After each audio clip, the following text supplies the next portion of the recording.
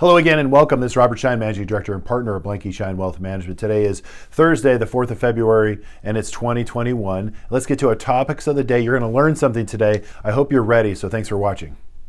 As we discuss our topics here at Blanke Schein Wealth Management and share with you what we're thinking about, what we have on our dashboard as we asset allocate our clients' investments on a discretionary basis and manage portfolios, if you will, and ultimately just take advantage of what markets have to offer with the embedded volatility, right? You do realize, and if you don't, this is a good fact to keep in mind, that the S&P 500 on an annual basis drops at least 3 times by 2 5s and a 10.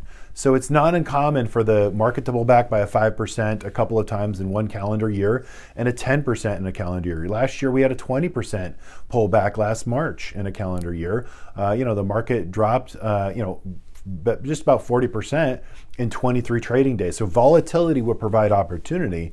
And at the end of the day, we want to look at the fundamentals of the U.S. economy and see if we have sort of a all clear basis in terms of the next 3, 6, 12 months and long term, as we're long term focused here for our clients of Blanke Schein Wealth Management. But we use the short term volatility and those short term pullbacks, as I just described, as taking advantage of good quality companies at a great value. And we own them because these management teams can navigate through volatile markets, through changing dynamics in their business, as well as the global environment, right? Changes that we see on a daily basis, as well as policymakers.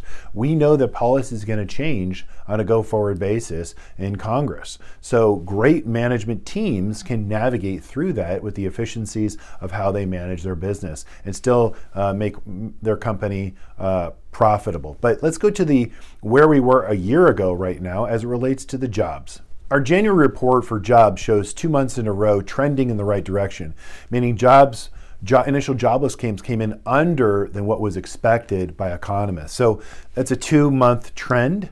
It's a positive trend. But if we look at last year at this time, so if I go back to February of 2020, we had a roaring economy. Unemployment was at a 50-year low, sub 4%. So here what I put down is the job market was at a 3% unemployment rate for the U.S. economy, which is, again, it was about 3.5%, I believe, at that time a year ago. Ultimately, what that means is if you wanted a job and you're looking, we had a healthy, robust economy, and ultimately there's upward mobility, meaning if you wanted a better job, there is a strong job market to provide just that. And that really rises all economic levels, all demographic levels across the United States. That's why it's so important. That's why the Federal Reserve is focused on that so gratefully, so intently, because they need that unemployment rate to help all broad subsections of the economy. But we were down to 3%. But what does that mean on the other side? That means that 97% of Americans last year had employment. Flash forward to this month, year over year right now, and we're just over a 6% unemployment rate. Now, we're not perfect, right? And the economy's got a lot further to go to help those travel, leisure, hospitality industry, and all the subsectors of the small business owners that have been wiped out, especially in the restaurant industry as well. But we're at a 6%. Flip that around, we're still at a 94% employment in the economy. Now, it's not perfect right now. There's a long way to go, and Congress is going to meet actually, they are right now in talks with the new administration as to how they can help those that need help of this subsector. Let's call it 6 to 10% of the economy, because there's always a shadow number of unemployment that's really not looking or even reported. But let's call it a 10% just to encompass everybody that needs help right now in this economy. So that's why the Federal Reserve, as well as fiscal policy, monetary policy, are working together to help this subsection of the economy. Now, if we go to how is the economy doing right now? Again, I talked about global PMI. All G7 countries are coming in better than expected, above 50% on a PMI read. And Purchasing Manager Index is an indication, a forward indication, leading indicator as to if the economy is growing or contracting. And above a 50 on that number by any economy, or any country, if you will, shows that their economy is in expansion mode versus contraction mode. If you're under 50, you're contracting. So all G7 countries right now are in expansion mode. And we came in January is a 58.7, which is well above the 50 mark. We are well heating up in terms of the U.S. economy right now. If we look inside the report, the price index, that shows all 18 industries within raw materials, capital goods, we're talking commodities, all 18 are up. That's tremendous. So the strength, the underlying strength of the US economy is there. That's why markets are up, stock market is up. Also personal spending. Right now we have over $1 trillion, could grow to $3 trillion at some point in time over the next couple of years, but $1 trillion plus in bank accounts, personal savings accounts right now. Why? Because people aren't moving around and they're not spending. So that money is, sitting in the bank. And as if you follow me at any point in time, we brought in more money from banks last year with all of our clients, putting it to work, because the bank is not paying you anything right now. In fact, they're making money on our deposits. So obviously keep your 6-month reserves in cash and keep enough liquidity that you're comfortable with. But if you need to, basically put that money to work, give us a call. We're happy to help you, because the banks are sitting on $1 trillion of your assets and they're making money and you're not. But that personal savings rate is the highest it's ever been. So that's tremendously sort of a good underpinning of the US economy, that consumers have money. And finally, personal spending. So this is where it gets really interesting. So the personal spending, and this has just been reported, for the low income households, as it's been classified, 17.1% increase in spending in the low income households. High income households, everyone at home that I'm talking to, most likely, our clients specifically, savings, right? Savings is up and income is down in terms of spending. So high income earners, everyone's saving, right? They're not traveling, they're not doing the things they normally do when you're retired.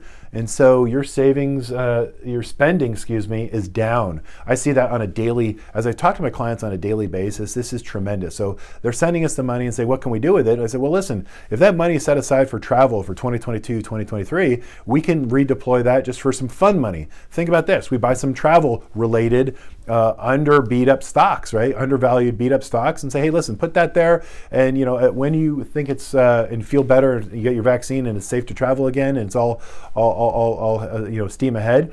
By the time you actually cash that out and put that into buying your cruise ship and your airline tickets, you probably will have a free vacation based upon where those stocks are priced right now in terms of such a deep discount.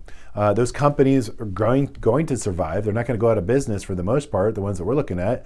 And for just for fun, a little small percentage of your portfolio, when you guys start traveling again, you could actually have a free vacation on sort of the smart money decisions that we can make for you. So let's have those fun conversations, but more importantly, and decide if it's right for you, because it's not right for everybody. That's my disclaimer.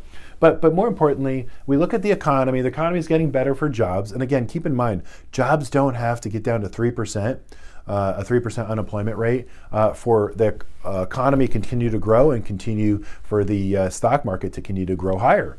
That's just a function of the way economy sheds sort of the excess, if you will, and becomes more efficient, more profitable. So don't take the headlines into consideration and say, oh gosh, U.S. unemployment rate's so high, I'm worried I shouldn't invest. There's a huge disconnect, and there's a lot of market research to report.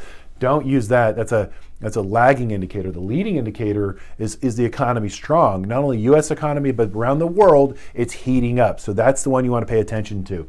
Personal savings, this money will work its way out. And when it does, that's a backdrop to help increase this number. So that's sort of a trip around the world, if you will. We're looking at the PMI in the U.S., which is heating up. We're looking at the jobs and how it relates. Again, Congress is going to come to the aid of those that are still unemployed and need more assistance, which we believe that does absolutely need to happen, but more of in a targeted fashion, more of in a thoughtful fashion. But the worst thing they can do is wait. So they have to sort of work quickly, work nights and weekends, and work for the American people. So that's our update today. Thanks for watching, and we'll check in again next time. Take care.